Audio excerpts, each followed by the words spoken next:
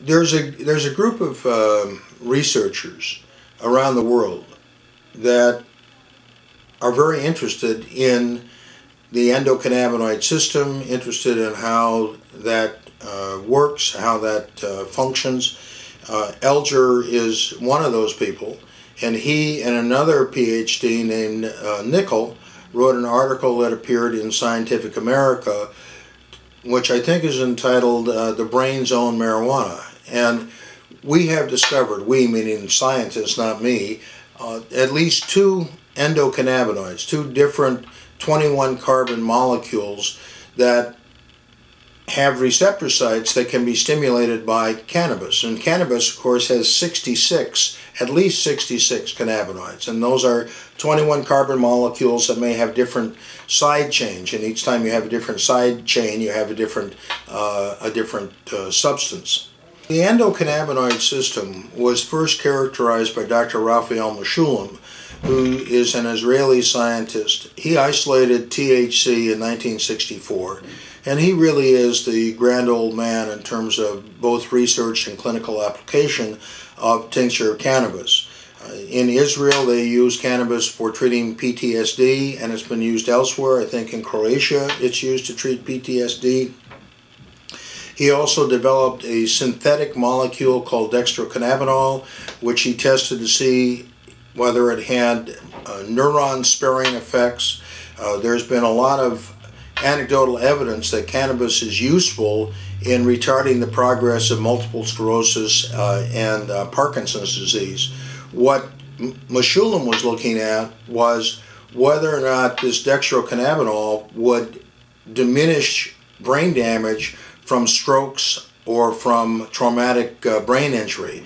And while the studies that he's done so far have shown that it does, it's not to the 0.05 level, so that those changes might be due to chance.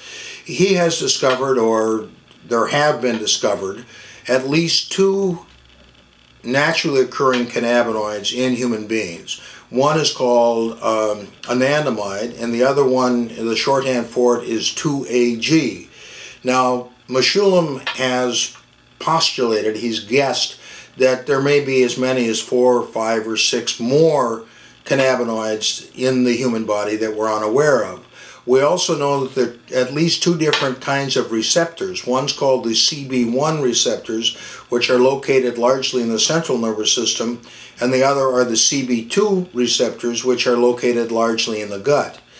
Now, having those receptors in the gut is interesting because a study done by Dr. Jefferey Hergenrather, in which Dr. Todd Mikuriya and myself assisted him to a small extent, on Crohn's patients, found that Crohn's patients who sought recommendations from physicians for the medical use of marijuana, that the cannabis allowed them to decrease their dose of steroids or eliminate their steroids, to decrease other medication that was specific to Crohn's disease.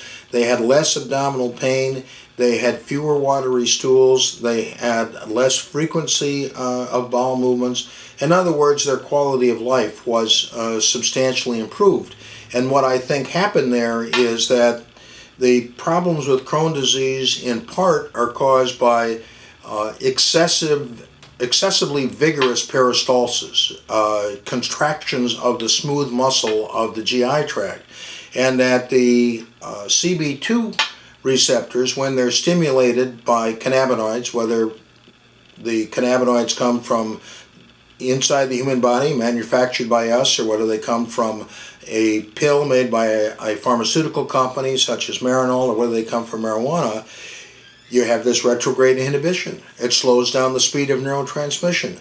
The vigor of peristaltic contraction is not as great, is not as aggressive, as you will, as it would be without it. So the stool, the digesting food stays in the GI tract longer.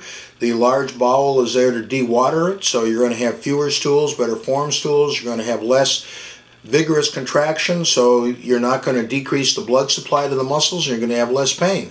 So it's important as we begin to look at this that we understand that things don't work by magic. We've got neurotransmitters, we've got receptor sites, and we're really just at the dawn of understanding the neurochemistry, if you will, regarding the endocannabinoid system. And I think we've got really exciting things that we're going to see in the future.